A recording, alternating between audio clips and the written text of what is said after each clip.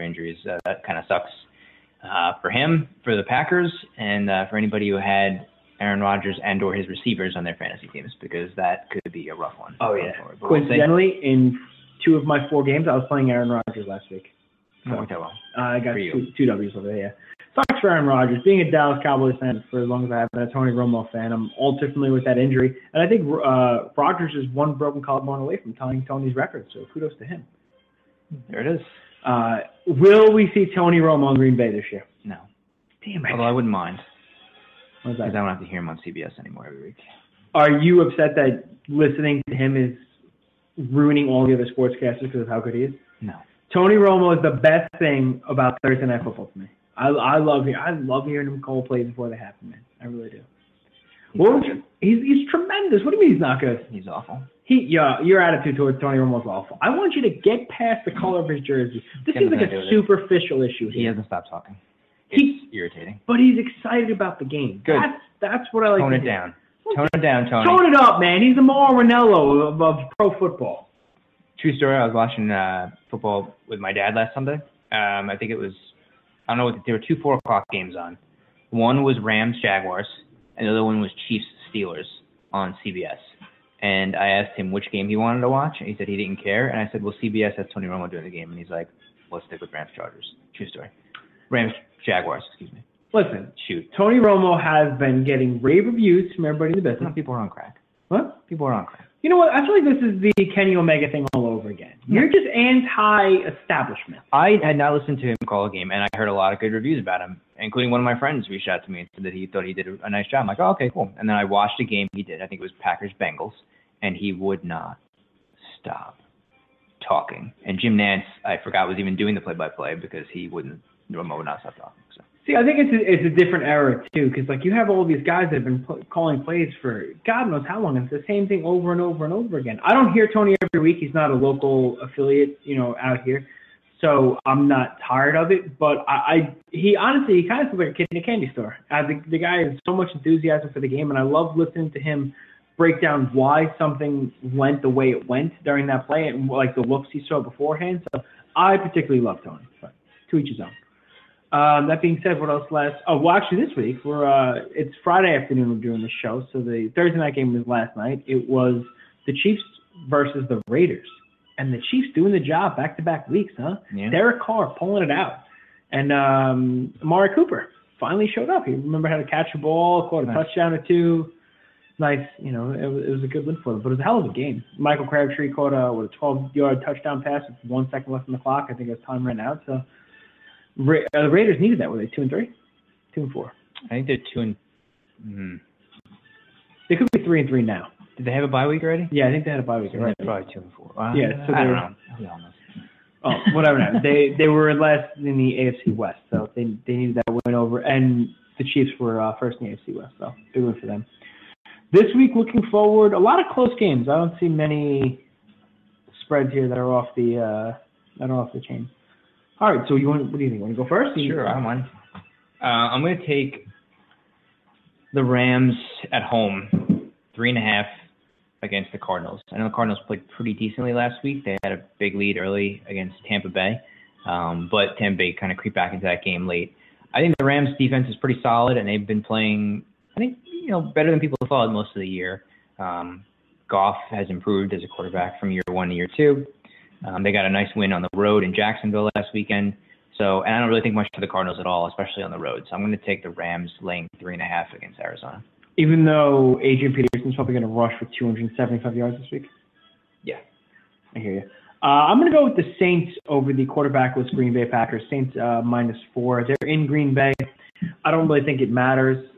Without Aaron Rodgers, I don't foresee the Packers having much of a running game. And if you're not going to run on the Saints to get some yards on first and second down, I don't see them being able to beat them. So I'm taking the Saints -4. Okay. I'm going to take Minnesota -5.5 at home against Baltimore. And I know Case Keenum is their quarterback, but their defense is pretty solid. And Baltimore's had all sorts of issues scoring the football this year. They had some issues, I think, early on. They got destroyed when they went to London by Jacksonville. I think anytime they play a decent defense, they're just going to have trouble moving the ball. And I think the Vikings defense is pretty solid. I just don't see them scoring a whole lot of points this week, and I think the Vikings are going to do enough to get the win, so I'll take them giving 5.5. I'm taking an unlikely candidate here. I think the Jets are going to take out the Dolphins. Jets +3. I think the Jets probably beat the Dolphins straight up. I know they're in Miami, but it's not, you're playing Miami. It's, not like you're playing in Green Bay. There's not a lot of home field advantage there, and I have zero faith in Jay Cutler whatsoever. Understandable, my friend. That is understandable. I don't know where to go on my third pick. I'm going to be honest with you. This is a tough one. Part of me likes to stay out of these divisional matchups. I don't want to touch the Atlanta. I was looking at the same thing. I don't want to touch that Atlanta game because I don't know what the hell to expect in the Super Bowl rematch. You know what? I'll just go nuts. Let's go nuts. I went nuts last week, and it was the only game I got a win in, which was the Jets getting 9.5 against New England at home. So I'll take Cleveland getting 6 at home against Tennessee. Come on, I'm starting Mariota in 2 leagues. You got to go Cleveland over Mariota. I know they won last Monday night, but I didn't think they looked all that impressive. And I agree with you. They're gonna. I don't know. Cleveland's gonna get a win at some point. I'm not saying it's gonna be here, but I feel like at home, Tennessee's offense isn't all that great. Their defense, I don't know if it's good or not. They gave up like 50-something points to Houston that 1 week. I'm gonna say Cleveland getting 6 at home. I'll take Cleveland. Okay, that's fair. And despite their impressive performance last week, I got to take the Seahawks over the Giants. Seahawks giving up 4.5. They have a unbelievable defense, and they're going to get to Eli, and I don't think the Giants are going to see the success rushing against the Seahawks that they had last week against Denver. I know Denver had a good defense. I just think that was, I don't know. I think Seattle's going to be able to get more pressure, and they're going to stack the box, and there's no receiver for Eli to throw to, and Russell Wilson's probably poised for a pretty big game. He's due. So I'm taking Seattle -5 of the Giants. All right. That's it. I noticed we're through week 7 and we've never taken opposite teams. Yeah, I don't think we've done that. No, we haven't. I was thinking about it, taking Baltimore over Minnesota. Once you picked them, I was like, you know what? I don't want to break up the band here at the All Night Long Wrestling Podcast. I don't want you super kicking me through a window. No, we don't want that. No. So that's it for the NFL music this week. Could you? Oh, damn it! It's the gimmick. You can't have it every week. Well, we could have it the whole show anyway. I think that would make us better a little bit. The NFL music can't get much worse. Oh, come on, man! Need I remind everybody to check out our Twitter and our Instagram. I will be live tweeting the show on Sunday night. It's a commitment. That is a commitment at TLC. You can find us on Twitter at All Night Long WP. We went to, I guess real quick before we wrap up, we went to the Evolve show last weekend. I know we talked about that previously. Now, correct, I said last weekend I don't think there was going to be another Evolve show. You corrected me and said there's going to be WrestleMania weekend shows. Yep. There's nothing booked from now until WrestleMania weekend. No? Nope, not that I saw. Why did I think I saw they were coming back out here in December? But I don't know about that. I don't know. I may have dreamed that. So give me your thoughts on the show while I look that up, make sure I'm not a doofus. I think the show was solid. If anyone has been to an Evolve show, or if you haven't, it was a Saturday show in Woodside, Queens. It was 6 o'clock start. It started on time, and it was supposed to end. It was supposed to go from 6 to 8:30, and it actually ended early, ended before 8 o'clock. There were, I think, 6 or 7 matches total on the whole thing. So it's a pretty nice show as far as, if you don't want to go, if you're comparing it to WWE and you don't want to sit in an arena for like 5 hours and all that stuff. So it's not bad, it was a nice venue, not far from the train station in Woodside. I thought the show was solid. Most of the matches were decent to good. The main event was Matt Riddle against Keith Lee for the WWN championship. And Keith Lee ended up winning the championship in a last man standing match, which I thought was very solid. The crowd was into it the whole way. Zack Sabre Jr. lost to Jaka, I believe, in a non-title match. That's for the Evolve Championship. What is this? Is this MC Hammer? Boys to Men?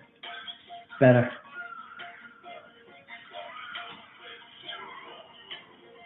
What's happening? I thought you were talking about Keith Lee. Keith Lee. Yeah.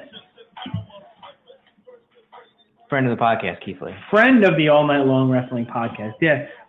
But I wanna put over, like you said, the show. I mean, we talk about professional. It was started on time. It ended on time. There was no skullduggery between the matches. It was straightforward.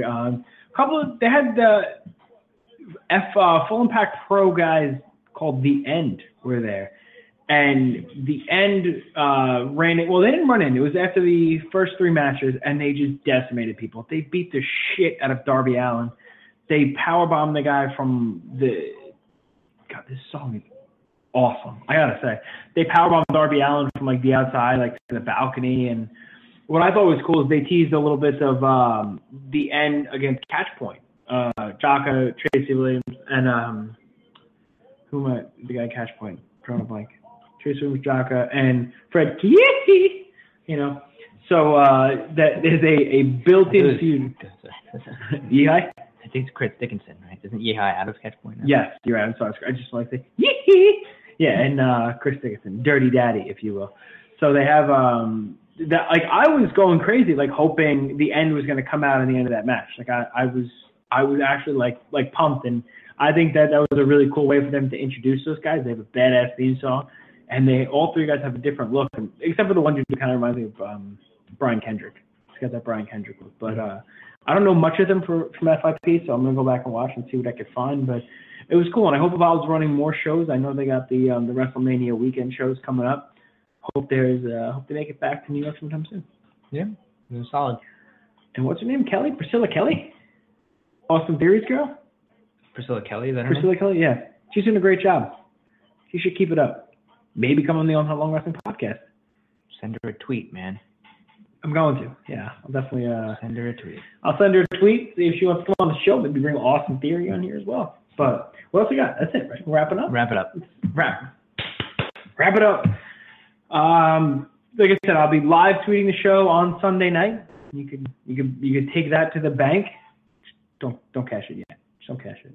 All Night Long Wrestling Podcast, Facebook.com/All Night Long WP, Blog Talk Radio for now, Damage 365 Radio Network, and that's it, man. Enjoy TLC this weekend, and I hope it's a good show. As always, he is the Stallion. I'm the Enforcer. I'm going to tap out this week.